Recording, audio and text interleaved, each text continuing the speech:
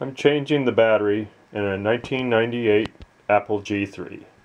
So the first step is we need to flip it upside down. I'm doing it on my bed so it's nice and soft there, won't hurt anything. I'm also barefoot, so I won't static discharge so likely. Okay, first thing is we're going to remove this screw. So I'm going to go do that. Okay, now we've got this screw removed, and now we're just going to lift up on this handle and pull it out. Now that is what we see. Now we're going to remove 4 cables. This cable, we'll remove this. We'll have to use a screwdriver here and here.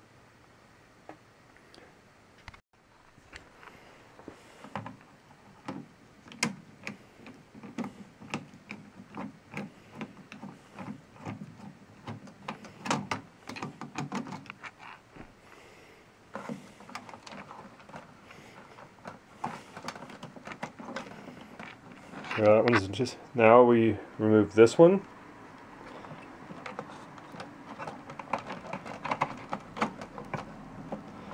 And lastly, we got to remove this screw and to remove this cable. Okay, so now all the cables are disconnected.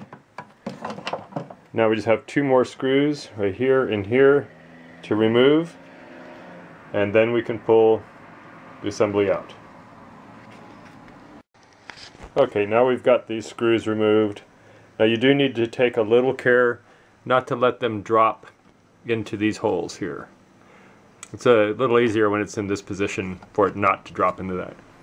Now we're going to remove this. We're going to grab this tray here and pull it out, but a little trick: if we push on the tray, this is a tray type for the CD, we'll be able to get it out easier.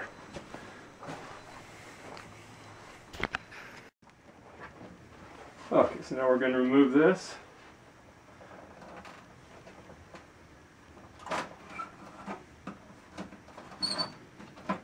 Be careful of these wires.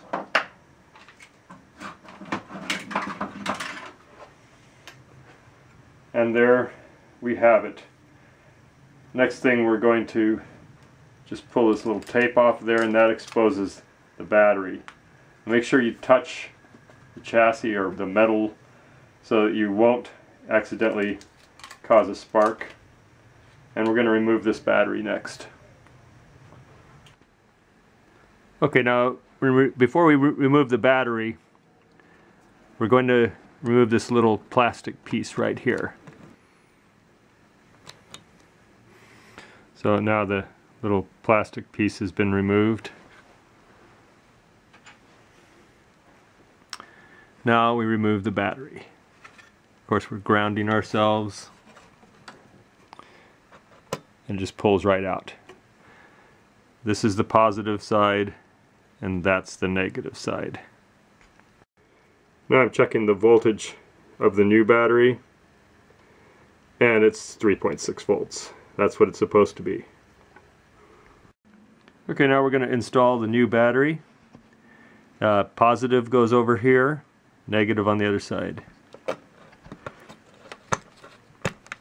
And it snaps in, and you should feel it snap in. And we put the cover back on, and it just snaps into place. And now we've replaced the battery.